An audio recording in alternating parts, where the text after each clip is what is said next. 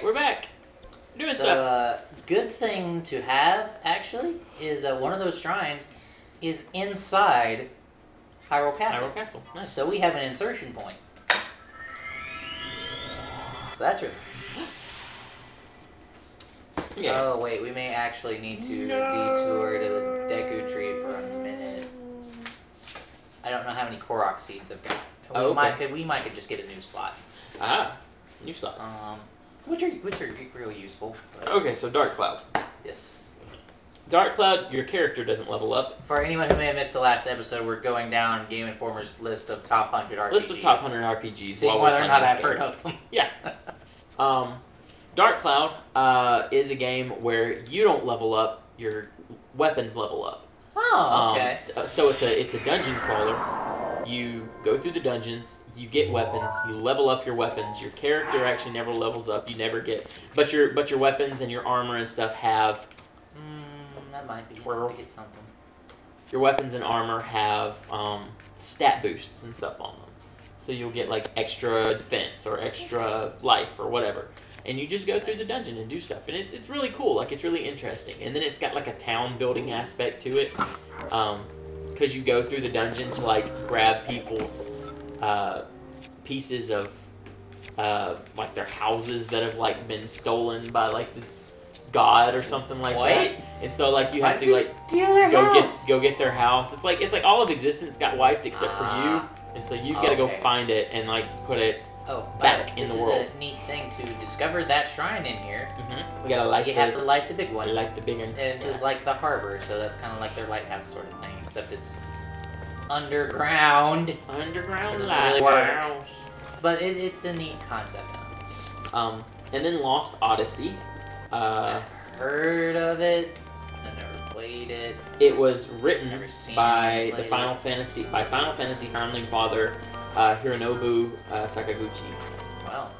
It's a story-intensive, turn-based JRPG. And it's supposed to be really good. But I never played it. The best way to get here, honestly, is there's an entrance on the outside of the castle. Yeah. You can come. The best way to really do this is to come from the backside across the mountain, go down, get the Hylian shield from Balaka, and then you go up to Princess Zelda's study, get that memory, and then you come in down this way, which leads you to the library! That was not a very good reveal since it said it down at the bottom left. Yeah, but yeah. This guy's scam. I didn't know it was gonna do that. God, no, stop jumping around. And it goes in your face. Next one, number 95, is The World Ends With You. I've heard of that. A very angsty Square game. Came out for the DS. Once again, like I said, it's very angsty. Never played it, always heard it was really good. You can get it for like 20 bucks at GameStop if you can find it. You can get it for like 20 bucks on Amazon if you can find it. Number 94 is Golden Sun. Have played Golden Sun. I've never actually been able to get a hold of that to play it. It is really fun. You can get it on the Wii U now.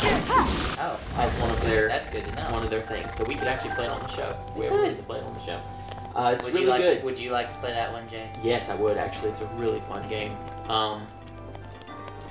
It's there's Jinn, which are just like elemental spirits that you can get. Everybody has like an affinity toward certain spirits, but if you give them, you can give them the spirits as like where they can use magic. So like somebody's got like earth affinity, but you give them like a water spirit, like they'll get new magic that they wouldn't get if you gave them earth spirits. And the more spirits you give them, like the higher magic they get. You try to match up types and mix and match. There's lots of like micromanagement with it. It's really cool. It sounds real neat. It's really interesting. I've always heard good things, and a lot of people wanted the guy from that to be in the Smash roster when Smash 4 came around and they were doing the character voting. Yeah, he's really, they're really cool. Really cool games. Pillars of Eternity is number 93. Sounds like a start. I've actually never heard of this. Okay, so I'm just gonna read you what it says here. Alright. Riffing off this, it's for PC, Mac, and Linux, Riffing off the success of Baldur's Gate, in Icewind Dale. Well over a decade earlier, Pillars of Eternity was a clarion call that the party-based isometric RPG was once again on the rise. It's made by Obsidian. They do good stuff. It's an epic. It established my favorite Fallout. a rule set and universe of its own while also presenting a memorable story filled with nuanced characters and challenging battles.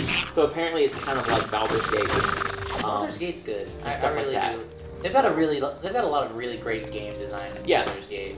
Yeah, I've heard it's really like good. Especially self-inclusive dungeons that like all the lore you need to know about that dungeon is included in the dungeon. That's really cool. Aside from maybe like the initial quest to get you there. Yeah. Yay. Just kind of start look at these songs. Yeah. Next one, Tactics Ogre.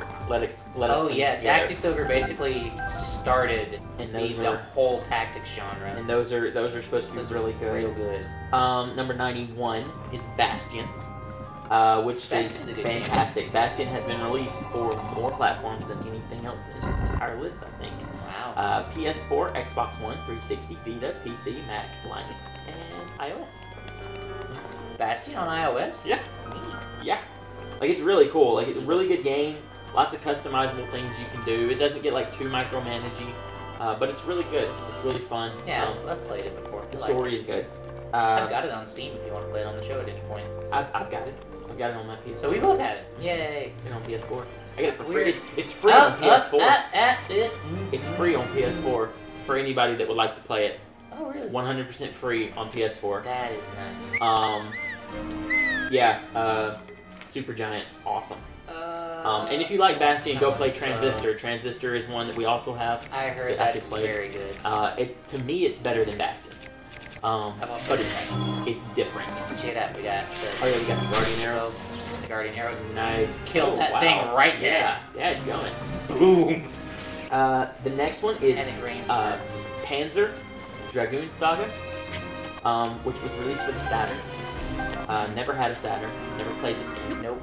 If we could ever find a Saturn and play this, it'd probably be pretty interesting. Did the Saturn use cartridges still, or did they move to CD? Yes, the Saturn did use cartridges. Dreamcast was the first one that did CDs. It may be on the Retron then, if we decide one. Possibly. So we might be able to get that and play it. Let's see. The first Panzer Dragoon games were on-rails shooters. So Sega was like, we're gonna think that it would be. Sega's like, we're gonna make the next one an RPG. And so they made the next one an RPG. It got a cult following. It has an epic story about a vanished civilization. It's got 360-degree battles that mix real-time and turn-based. And you got a pet dragon who evolved throughout your journey based on your actions. Where's my bow? Did you hear that last one? Yes, it did. That's really cool. Pet dragon. Really awesome. Kill that turret. Yes, you did. Quickly. These Guardians are like actual literal turrets that are bolted down. Wow. Oh yeah, it didn't have a... It was different too. Yay, death. Oh. Hey, I'm on fire. I'm on fire. But that was number 90, so that was for the first... The last shot here. That would be good.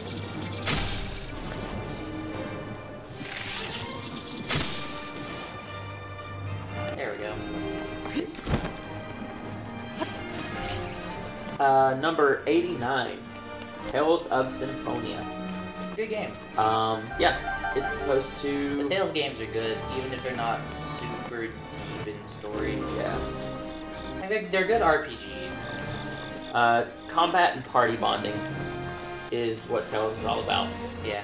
It's all about learning your characters, loving your characters, and then making them fight. And watching them die. Yeah, because somebody will die. Radiata Stories is number 88. Radiata Stories. Never heard of that. It's... Hi there. I think it's like a tactics. Wow. Maybe he took all three of those and then died. Wow. I think Radiata Stories is more like a tactics game. You have 177 allies to collect. Woo, boy. Each with their own lives, jobs, homes, and routines. Jeez. Your protagonist's name is the whitest name you can think of, Jack Russell. He's a terrier. It's so dumb. The narrative forks about 2/3 of the way through, so New Game Plus is actually a very viable thing in this game. Interesting. So, and it'll dramatically affect your events, allies, and outcomes, and you'll have completely different plays depending on what you choose and who you get to keep and all that kind of stuff. Cool stuff. Interesting. Number 87, Vagrant Story, which we talked about this the other day. It's set in Ivalice with Final Fantasy 12 and Final Fantasy Tactics. It's somewhere along that line, but it's not actually a Final Fantasy game. It's supposed to be really good. Oh boy! Oh boy! No! Oh boy! No! There's a Lionel that just spawned. Oh gosh! He's just like here. Oh hi, buddy. We're gonna do this real quick. Yeah, and stay up, stay up, stay up.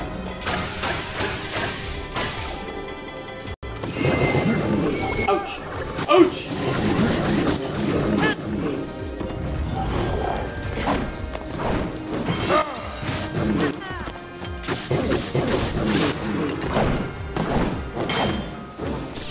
Your thunder spill, bro. Something shot at us.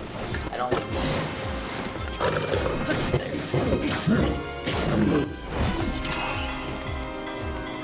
Nice. Yep, we're in a tiny little arena. Yeah.